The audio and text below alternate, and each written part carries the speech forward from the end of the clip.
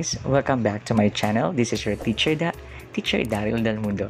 Do not forget to like, share, and subscribe to my channel and ring the bell so that you are updated to my next vlogs or instructional videos. So right now, I will teach you how to make use or maximize the usage of your Messenger application. Are you ready to listen? In this vlog, I will show you how this messenger can use as a video call conference like Zoom, Google Meet, or Google Hangout, or Google Teams. So not only these apps can make a video call conference, but also the messenger application. First, go to the Google Store or the Play Store and then see to it that your messenger is updated. Okay, so check if your messenger is updated. So if it is not yet updated, so in my case my messenger is already updated, see? And then when you go back to your messenger, just click it. Then right after that, see the two people here at your lower right. You see there are two people, and then the people that's underneath it, and then you will see their active stories, so on and so forth. And then what are we going to do is this one, create a room. Okay, this is new to the messenger application, create a room. So when we are going to create a room, you are the server. So as you can see, this is my room, Daryl's room. In a few minutes for friends to join. So when you join the room, people with the link or invite will be able to see your name and profile photo and that you're in it.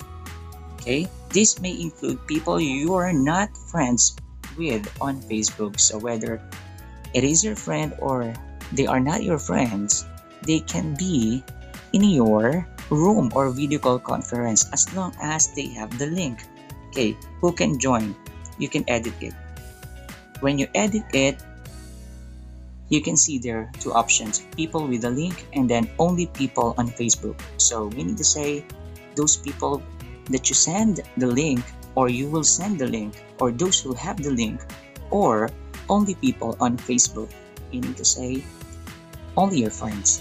Okay, then if you want to share the link, just click this one. Okay, let's use the data. There you go, you copy the link. You can see their messages, Instagram, mail, or messenger, and then let's click copy link. So copied to clipboard, and then where you're going to send it, whether you want to send it through messages, your SMS, something like that, your Instagram, your email, something like that, and your messenger. And when you click more, see there's a lot of options where you can send the link. Okay, so that your friends or even your colleagues will join in your video call conference. So in my case, I will choose messenger. So here you will see your active friends, and then on your upper right here, this one, the camera that I am moving right now, this is your camera. Okay, and then you will choose who will be the one who will get the link. Okay, just choose it, and then right after that, they will now include in your room, so that you will have now a room or a video call conference with your colleagues. Okay, so I hope you learned something for today, and that's how to make use of your messenger application in terms of video call conference aside from Zoom, Google Teams, Google Hangouts, or Google Meets. Thank you so much, and don't forget to like, share, and subscribe to my channel. This is your teacher Daryl Del Mundo signing off. Bye.